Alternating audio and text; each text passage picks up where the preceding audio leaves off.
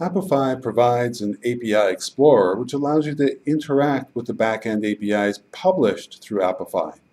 In this case, I have an echo API.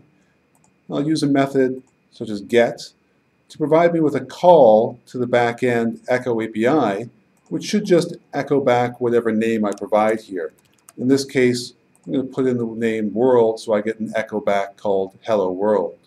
If I go ahead and try and execute this, it tells me that I have an invalid API key.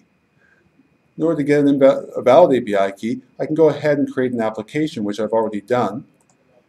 I can plug in a name for this called API key and give it a value, which I'll paste in from my application.